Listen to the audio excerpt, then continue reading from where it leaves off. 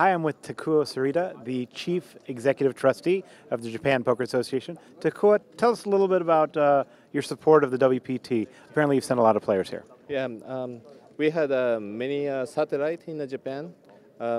We cannot gamble in Japan, so we do the satellites. And we did a lot of satellites for the WPT Korea. About 70 Japanese players coming. So we are making this WPT continuously bigger. Can you tell us a little bit about the state of poker in Japan? I mean, I know that it's very popular, and I've been seeing some of the players come over and play some of the events in the United States for years. Yes. What is the current state of poker?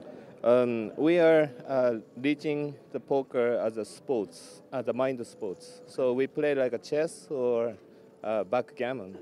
So we don't use the cash, but we use the chips to compete each other in Japan. Okay. So we try to make it like an Olympic. Yeah? Right. Would you say the future is very bright for Japanese poker?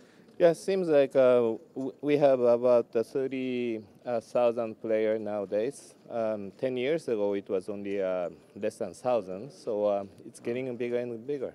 Well, I'm sure we're going to see some Japanese players win some of the major events coming up on the World Poker Tour, and we really appreciate your support. I want to thank you. Thank you. All right. Thank you very much. Matt Savage and Takuo Serita from the World Poker Tour, Korea.